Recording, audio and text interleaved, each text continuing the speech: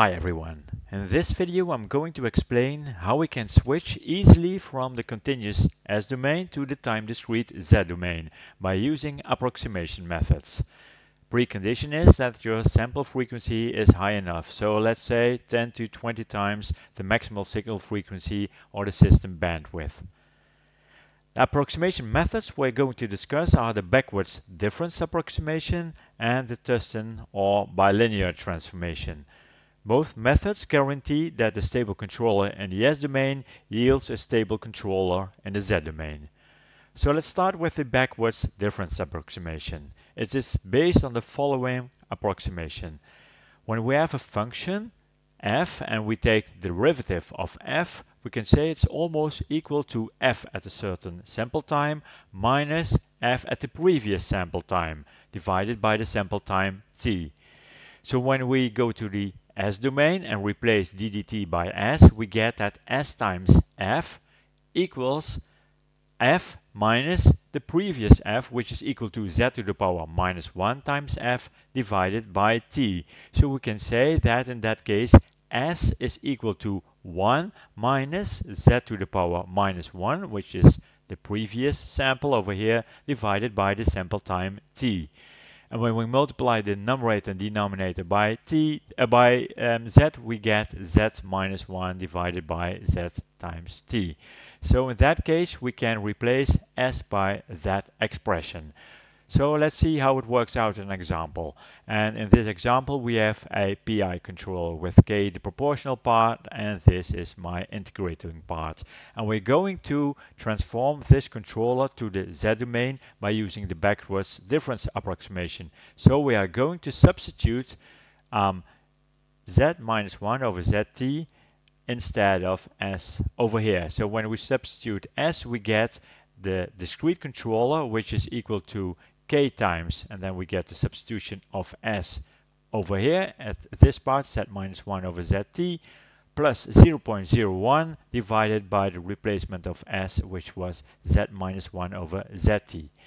And we have nasty fractions in this representation, so it's good to get rid of these fractions by multiplying the numerator and denominator by zt. And then we get k times z minus 1 plus 0.01 times zt, which is of course because 0.01 has to be multiplied by that zt, divided by z minus 1 over here. And now we can rearrange the numerator by taking all the parts with z together, and then we get 1 plus 0.01 times t times z minus 1 divided by z minus 1. And when you want to implement this controller, for instance in Simulink, then it's much more easier to get negative powers of z, because z to the power minus 1 represents a delay of one sample. So we divide numerator and denominator by z, and then we get k times 1 plus 0.01 times t, that expression, minus 1 over z, which is z to the power minus 1, and in the denominator we get z over z, which is 1, and 1 over z, which is z to the power minus 1. So again, this is the representation of my digital controller by using the backwards difference approximation in a way that we can implement it, for instance, in Simulink. That was a backwards difference approximation. Now let's look to the Tustin or bilinear transformation. That is based on the following approximation. Remember that e to the power minus st was equal by definition to z to the power minus 1. That was the cause of the z transformation. So e to the power s times t was equal to z. So we can rearrange that and we can say s is 1 over t times the natural log of z. But that natural log of z can be rewritten by using a logarithmic series expansion, in which the ln of z, so the natural logarithm of z, is replaced by 2 times this complete expression. And for the Tustin transformation, we only take the first part of the series, and then we get that s will be replaced by 2 over t times z minus 1 over z plus 1. So by using the Tustin or bilinear transformation, we are going to replace s by this expression, 2 over t times z minus 1 divided by z plus 1. And when you want to implement the controller, for instance, in Simulink again, it's easy again to have negative powers in the z representation, numerator and denominator. So we are going to divide the complete numerator and denominator by z, which yields 2 over t times 1 minus z to the power minus 1 divided by 1 plus z to the power minus 1. So again, by using the Tustin or bilinear transformation, we are going to replace s by 2 over t times z minus 1 divided by z plus 1, or this expression when you are going to implement it, for instance, in Simulink.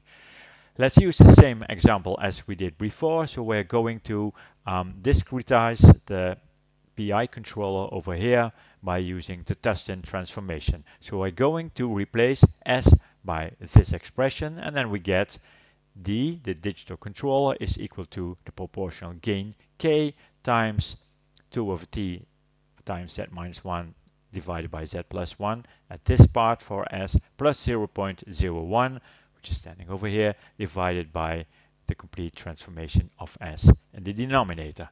And then we are going to get rid of the fractions by multiplying the numerator and denominator by t times z plus 1, which leaves us with k times 2 times z minus 1, which is over here, plus 0.01 multiplied with that t times z plus 1, which is expressed over here.